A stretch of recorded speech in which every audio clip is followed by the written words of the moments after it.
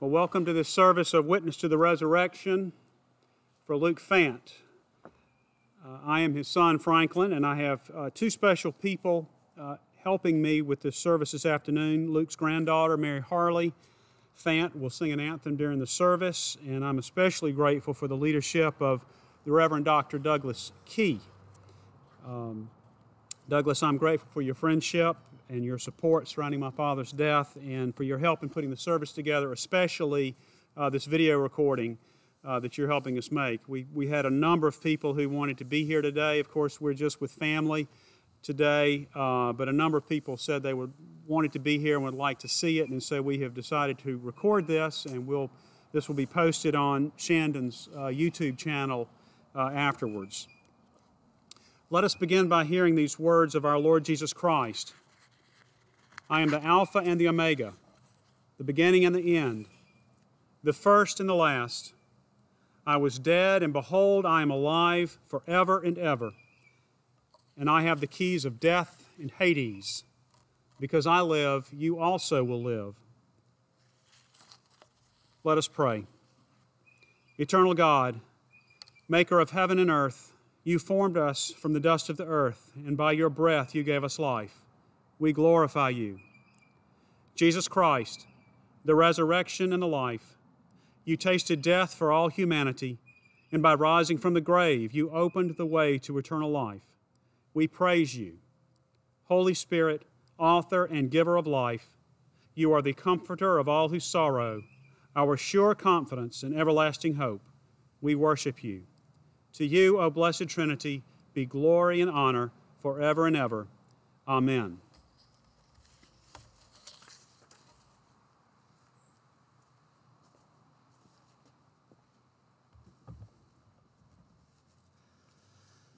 Friends, we have been gathered here in this place today by Luke's love for us and by our love for him. We're here because we knew him to be steadfast and reliable and loyal. He was a rock. Of all of the people I've known in my life, his integrity is the most unimpeachable of those that I can think of. He had high standards for those he loved, but his heart was filled with mercy, compassion, and forgiveness. He was wise and was a source of good counsel to his children and his grandchildren, whom he loved with his whole heart. Even those of us who were only honorary Fants knew that he loved us and was proud of our accomplishments and celebrated with us and forgave us our failures and wanted only the very best for us. He was a devoted husband and father and grandfather. He was uncommonly generous to everyone, unless he was in the back seat with the map and the driver made a wrong turn. But that, as they say, is a story for another time. We are here today to celebrate and give thanks for this good life that blessed our lives and the lives of countless other family and friends and neighbors and coworkers and acquaintances in ways beyond number. We're here because we loved him and he loved us, a love to which our grief bears witness. He will be missed. He still had songs to sing and Clemson football games to watch and apparently grass to cut. Even though our hearts are comforted by our knowledge that for him the race is run, his suffering of these past months is over and complete, and his well-earned rest has been won. For those who loved him most, sadness and sorrow are a necessary part of this day of thanksgiving and celebration. And so it is here in the valley of the shadow of death that we turn our ears and our hearts to the words of Holy Scripture, to hear again the ancient promises of our faith where our true comfort and our true peace can be found. In Scripture, we are assured that the Lord reigns over heaven and earth, that his sovereign love goes before us and follows after us and is ever weaving us into his good purposes of justice and peace all the days of our lives. Here, God reminds us that there is no power in all the world that can rival God's power to love us, to care for us, to sustain us through any difficulty or trial, any grief or pain or loss, regardless of the sorrow and suffering that visit us, necessarily so, in this life. God is never far from us. Sadness and grief cannot remove us from the hope and consolation of God's loving presence. So we turn to Scripture to hear those things, and also to be confirmed again that this life is not all there is for us, but there is life beyond this life. We are promised an eternal home with God where suffering and sorrow and struggle have no place, and all the people in this part of the wall will be back together again. Hearing again these promises, our hearts are freed to remember Luke's good and faithful life with thanksgiving and gratitude, confident that he now rests with the God who claimed him at the beginning, loved him throughout, even and especially to the end. So incline your hearts and minds to these words from Job, words of confident assurance and promise that redemption belongs to the faithful, and that God's sure and certain presence awaits those who fear him. Oh, that my words were written down. Oh, that they were inscribed in a book. Oh, that with an iron pen and with lead they were engraved on a rock forever. For I know that my Redeemer lives, and that at the last he will stand upon the earth. After my skin has been thus destroyed, then in my flesh I shall see God, whom I shall see on my side. And my eyes shall behold and not another. My heart faints within me. Our second Old Testament reading is from Psalm 150, Luke's favorite psalm, because Luke lived to praise God. When he wasn't singing something, he was whistling something. Luke knew that praise is a human privilege not to be taken for granted. We live to glorify the God who made us and rescues us and loves us still. He was a musician who raised musicians because music transcends words and is the language of praise. So Psalm 150. Praise the Lord. Praise God in his sanctuary. Praise him in his mighty firmament. Praise him for his mighty deeds. Praise him according to his surpassing greatness. Praise him with trumpet sound. Praise him with lute and harp. Praise him with tambourine and dance.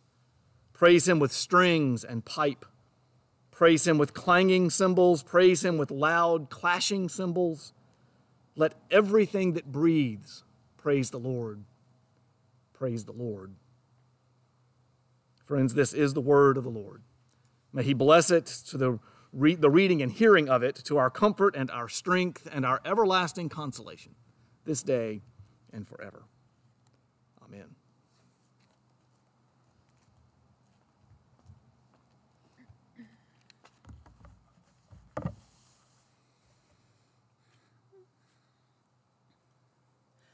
When peace like a river attendeth my way, when sorrows like sea billows roll, whatever my lot, thou hast taught me to say, it is well with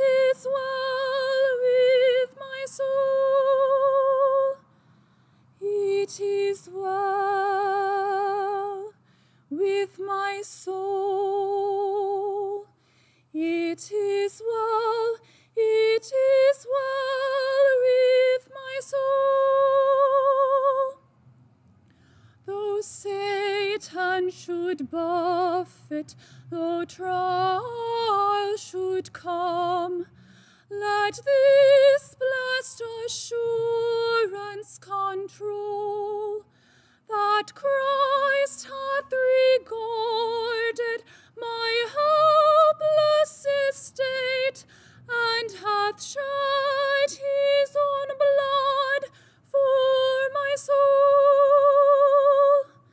It is well with my soul. It is well with my soul.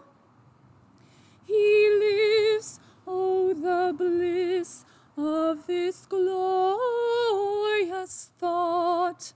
My sin, not the part, but the whole, is nailed to the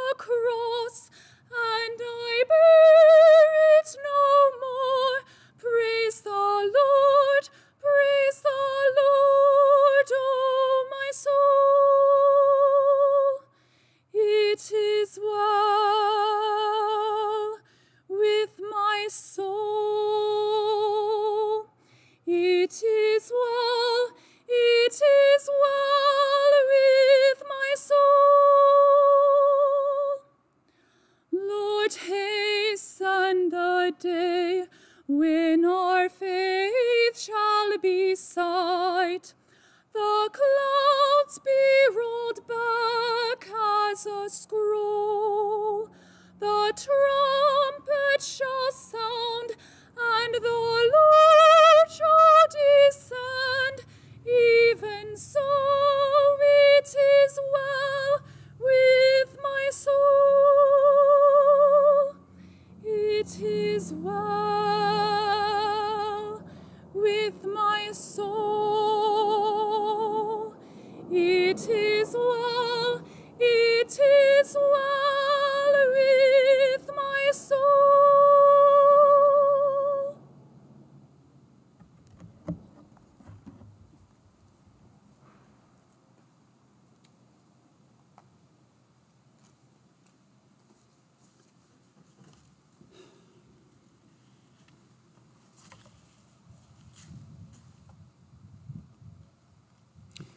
Well, our reading from the Gospels comes from the Gospel of John, chapter 11, verses 17 to 27. Let us listen for the word of the Lord.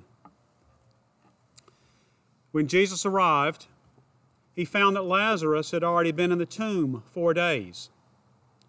Now Bethany was near Jerusalem, some 2 miles away, and many of the Jews had come to Martha and Mary to console them about their brother. When Martha heard that Jesus was coming, she went and met him, while Mary stayed at home. Martha said to Jesus, "Lord, if you had been here, my brother would not have died. But even now, I know that God will give you whatever you ask of him." Jesus said to her, "Your brother will rise again." Martha said to him, "I know that he will rise again in the resurrection on the last day." Jesus said to her, "I am the resurrection and the life. Those who believe in me, even though they die, will live. And everyone who lives and believes in me will never die. Do you believe this?" She said to him, "Yes, Lord. I believe that you are the Messiah, the Son of God, the one coming into the world." Here ends our gospel reading. Our final reading comes from the second letter to Timothy, chapter 4, beginning at verse 1. In the presence of God and of Jesus Christ, who is to judge the living and the dead,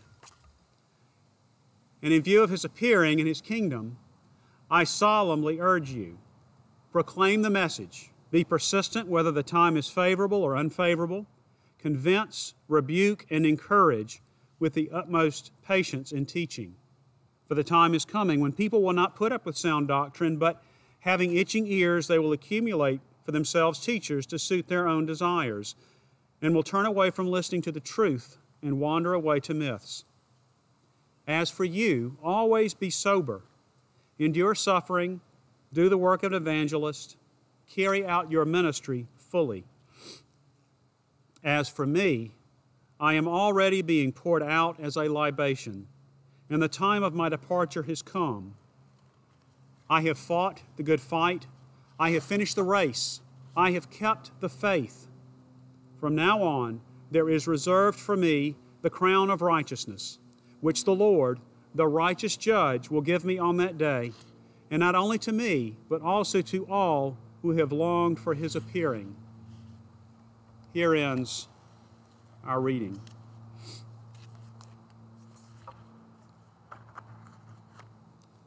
Well, before I begin our meditation on Scripture, I want to take a moment to express my family's gratitude to all the wonderful cards and phone calls and emails that caring folks have sent our way over the last few days. We have been truly touched by the outpouring and the outpouring of attention that we have received from so many people, and all of the kind things that folks have shared about my father.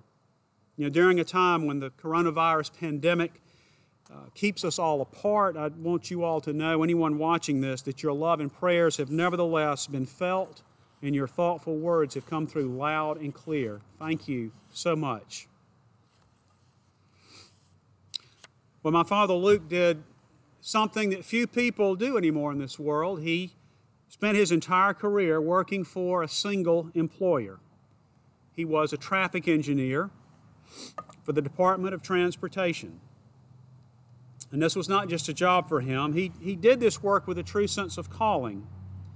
He believed that he was serving the people of his state by working to ensure that roadways would be safe and efficient. And he knew that the work that he did at the what we used to call the highway department, he knew the work that he did on these projects would directly impact the number of accidents and the number of deaths even that would occur on these roadways. And he knew that the work that he did would impact whether the traffic went smoothly or whether there would be lots of congestion. And so he took that very seriously as a calling, really. And I remember being a high school junior or senior and pondering a career and a college major, and he told me, we were out in the backyard, and he said that he really thought that as I was pondering my career, I should be thinking about what kind of contribution I wanted to make to society through my work. He said that was something that had been very important to him, to have real meaning every day when he went to work, that his work had real meaning. He was very proud of being an engineer. He liked to analyze a problem and find an efficient, clever solution. And of course, he was very proud of being a Tiger, Clemson Tiger. More importantly, my father was a man who loved his family, and his family loved him back. He clearly demonstrated across the many decades that we knew him. He demonstrated that one of his chief concerns in life, one of the chief purposes of his life, was to be a committed husband to my mother Mary, to be a committed father to my brother Andrew and me.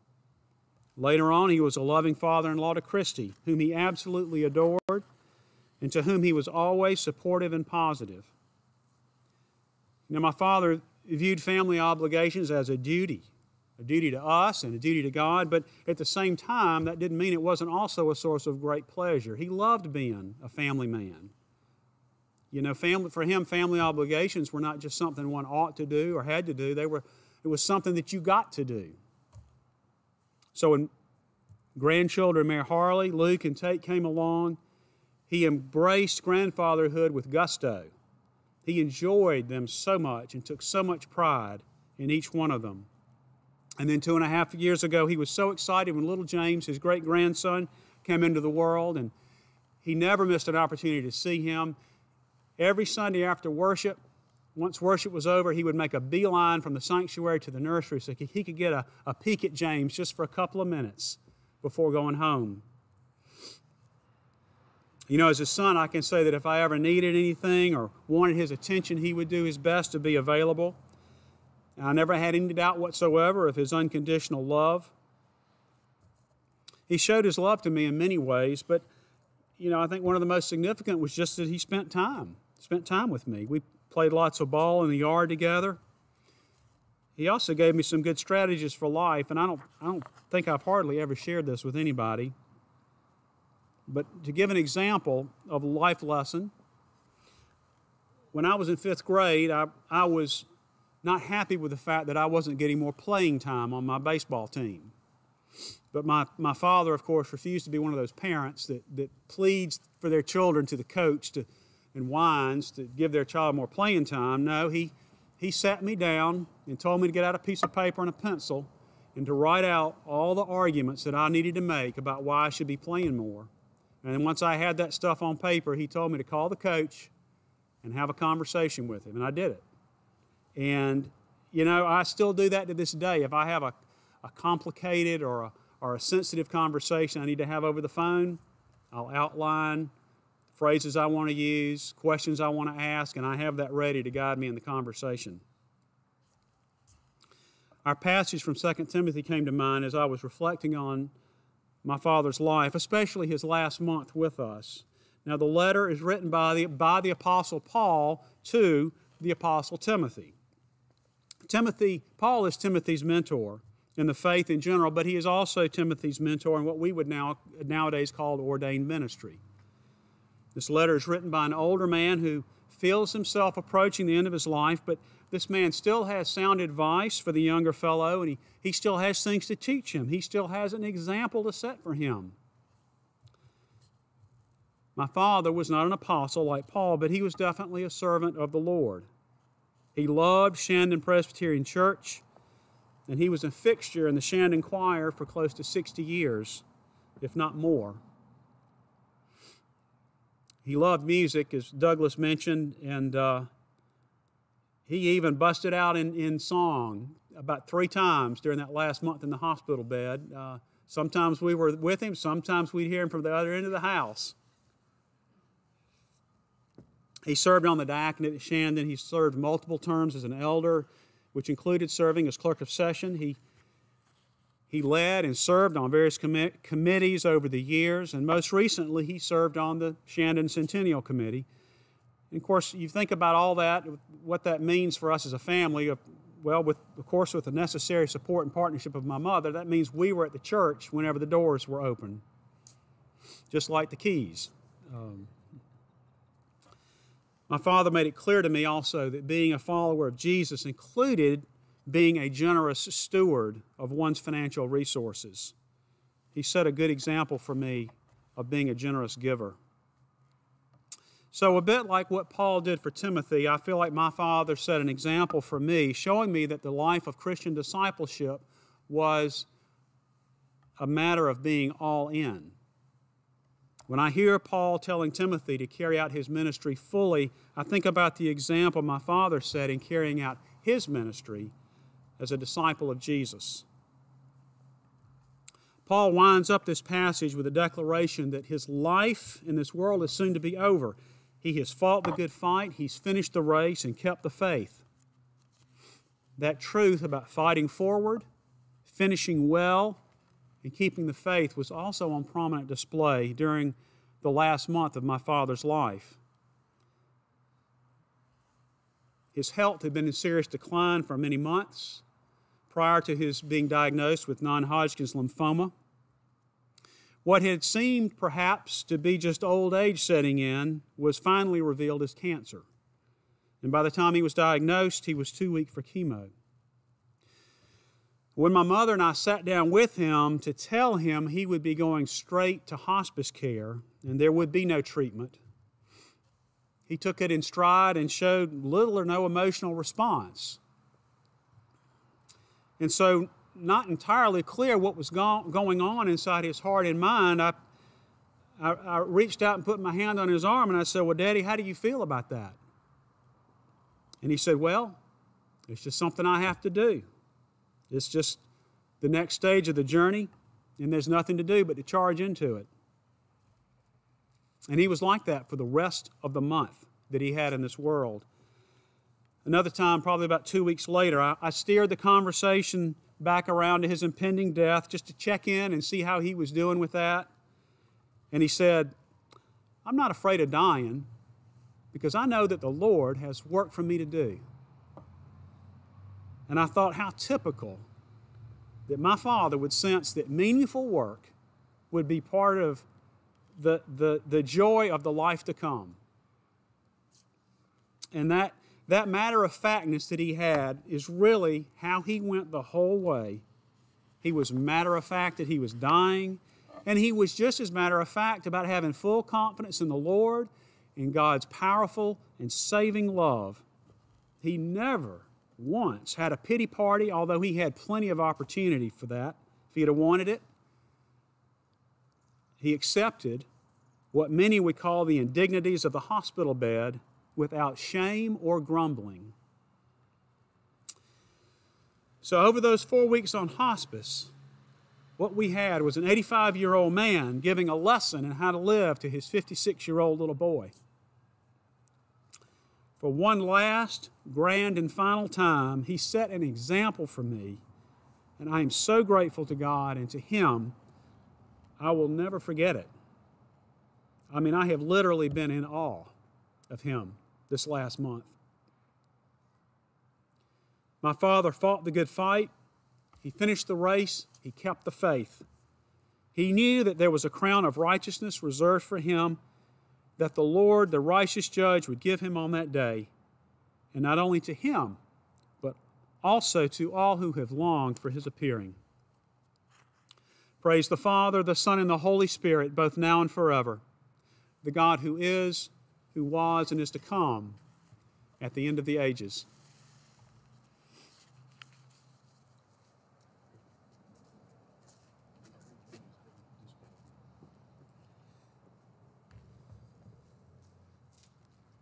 Friends, having heard God's word read and proclaimed, it is appropriate for us, even here in the valley of the shadow of death, to stand and boldly, confidently proclaim the faith that gives us hope and that holds us in common.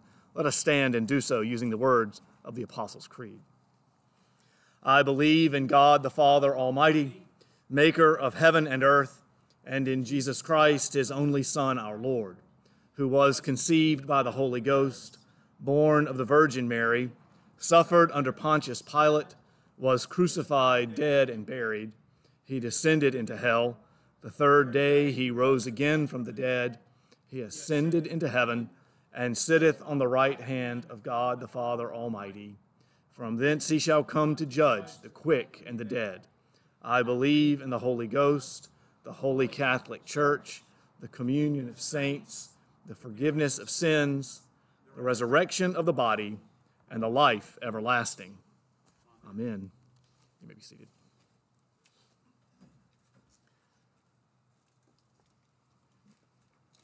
Let us unite our hearts together now in prayer. Let us pray. Let us pray.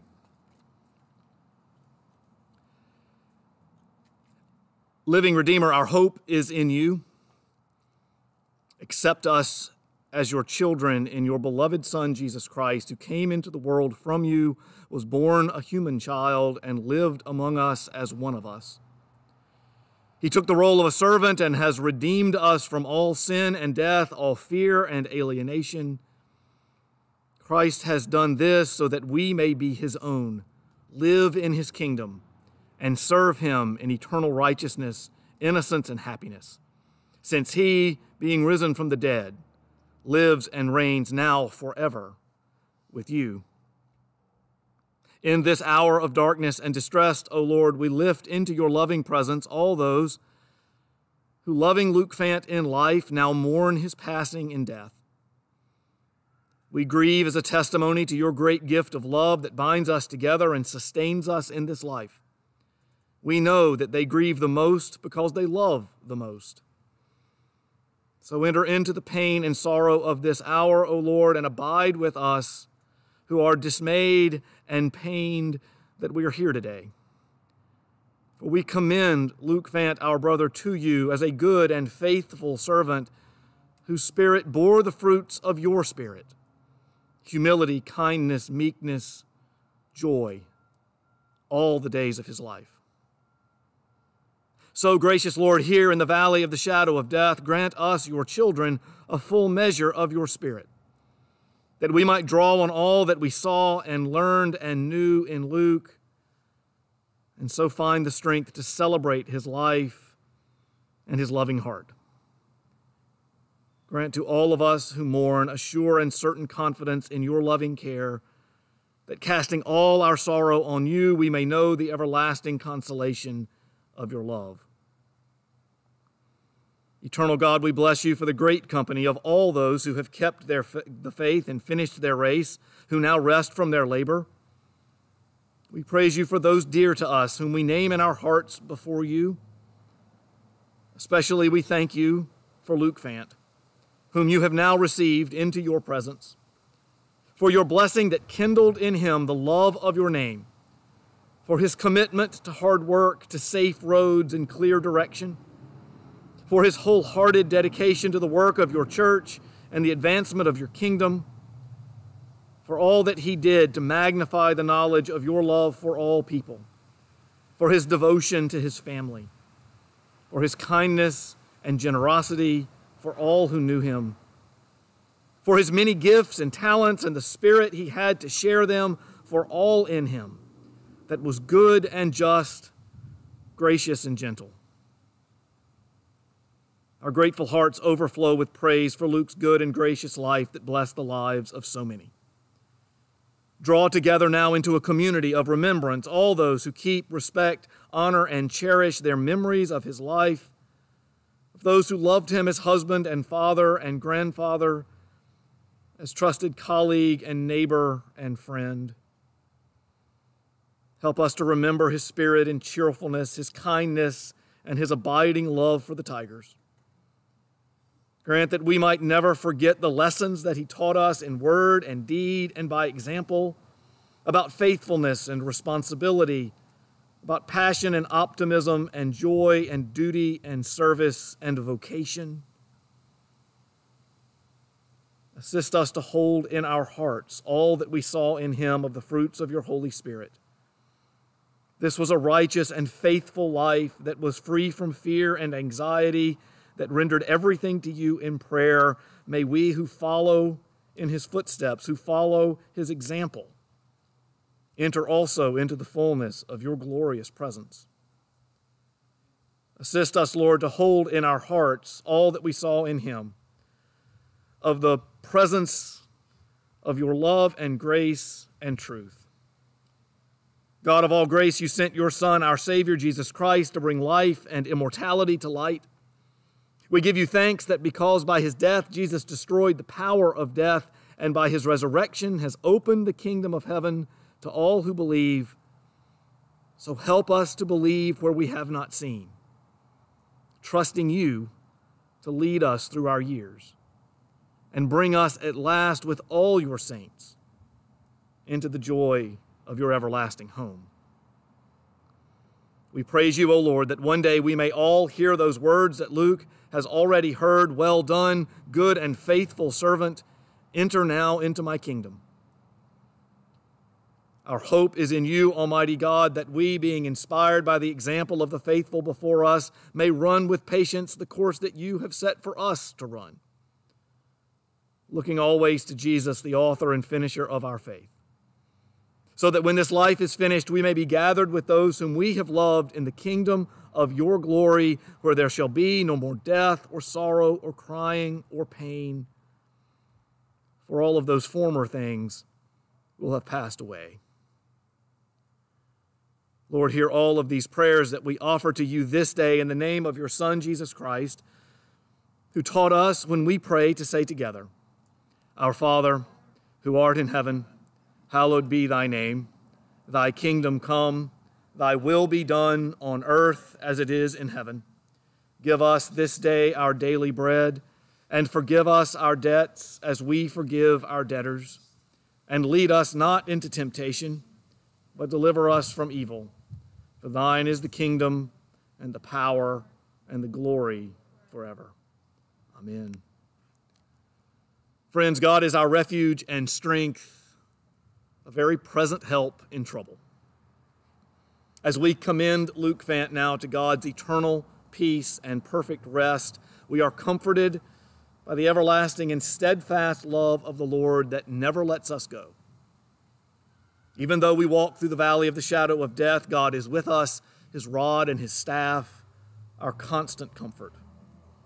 Indeed, God has met us here on this beautiful afternoon, but here in our sorrow, with our hearts weighed down by this grief and loss, with the promise that he will never abandon us or forsake us to despair. The Lord joins us here to speak these words of comfort and consolation and hope to our troubled hearts.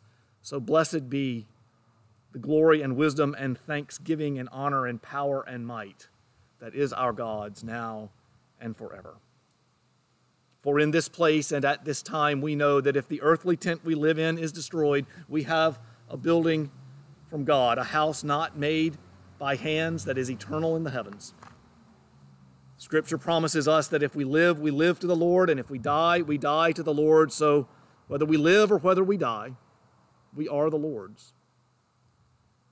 So in sure and certain hope of the resurrection to eternal life, through our Lord Jesus Christ, we commend to Almighty God our brother Luke Fant. And we commit his earthly remains to their final resting place, earth to earth, ashes to ashes, dust to dust. Christ was the first to rise from the dead, and he promises to raise up our mortal bodies to be like his in glory. Blessed are the dead who die in the Lord. They rest from their labors. Their works follow them. Let us pray. God of boundless compassion, our only sure comfort in distress, look tenderly upon your children, Overwhelmed by loss and sorrow, lighten our darkness with your presence. Assure us of your love. Enable us to see beyond this place and time to your eternal kingdom. Promise to all who love you in Christ the Lord. And now, O Lord, support us all the day long, until the shadows lengthen and the evening comes and the busy world is hushed and the fever of life is over and our work is done. Then in your mercy grant us a safe lodging and a holy rest and peace at the last. Through Jesus Christ our Lord. Amen. Fear not, saith the Lord, for I am the first and the last and the living one. I died, and behold, I am alive forevermore. Now may the God of peace, who brought back from the dead our Lord Jesus Christ, make you complete in everything good, so that you may do God's will, working among us that which is pleasing in God's sight, through Jesus Christ, to whom be the glory forever and ever. And may the Lord bless you and keep you. May the Lord make his face to shine upon you and be gracious to you. May the Lord lift up his countenance upon you and give you peace this day and forevermore. Amen.